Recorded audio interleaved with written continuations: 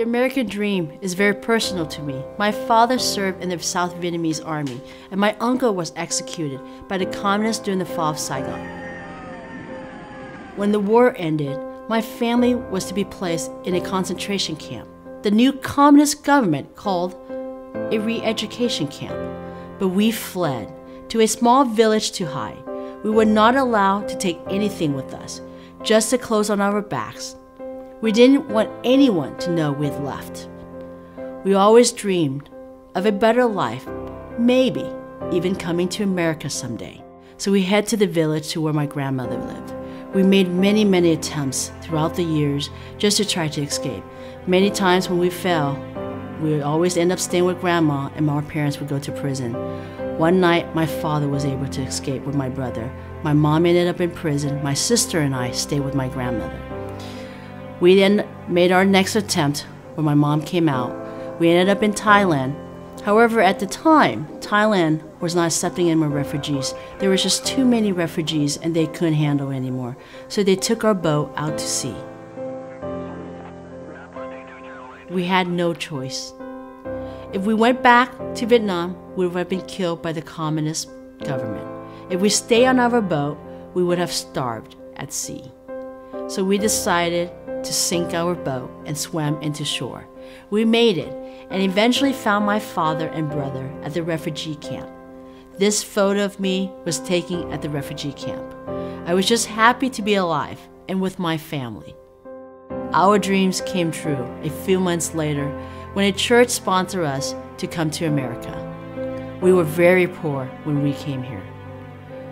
We had to go on welfare and food stamps.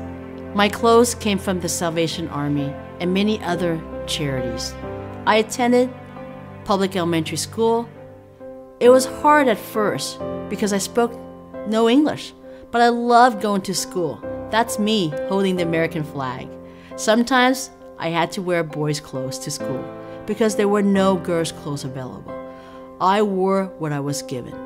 On Christmas Day, we did not have money to buy presents, so our church gave us the gifts.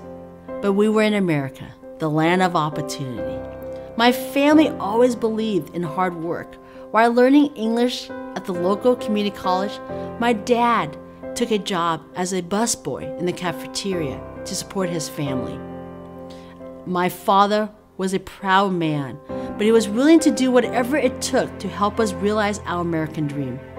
With both my parents working, we eventually did a little better and moved to Garden Grove in 1991. My brother joined the United States Marines after high school. He did not tell my parents at first. The scars of war always stayed with them, and they did not want to lose another family member. After 9/11, my brother was sent to fight in Iraq, and a local Los Angeles TV station did a story about our family and how my father fought alongside American GIs for freedom in Vietnam, and how my brother, a proud United States Marine, was now fighting for freedom in Iraq. In my family, we were given three choices: become a doctor, a lawyer, or an engineer. I was supposed to be a doctor, and I headed to the University of California in Irvine to study biology. I was working 3 jobs to support myself and help my family while going to school. Politics and government were of little interest to me. That is until I took a class being taught by County Supervisor Bill Steiner.